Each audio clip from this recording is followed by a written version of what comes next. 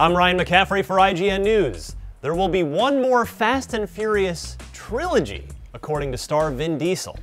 On Facebook, Diesel made the trilogy announcement while also discussing the current search for a director on the Fast and the Furious 8. Diesel said, quote, "My producing partner Neil would love for me to just sign off on a director, but this is too special a franchise, so these matters have to be very carefully handled." To be clear, no one has been offered to helm Fast 8 yet, let alone seen a script. Universal has been so good to me and so trusting of the vision, they have been like family. I promised the studio I would deliver one last trilogy to end the saga, end quote. There have been reports that Diesel is to blame for behind-the-scenes drama of finding a filmmaker for Fast 8.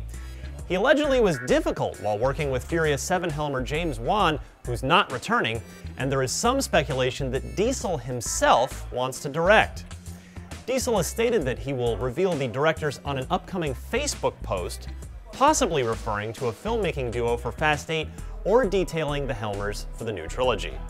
The Fast and the Furious 8 is set to hit the silver screen on April 14th of 2017. For all your movie news, stay in the fast lane right here at IGN.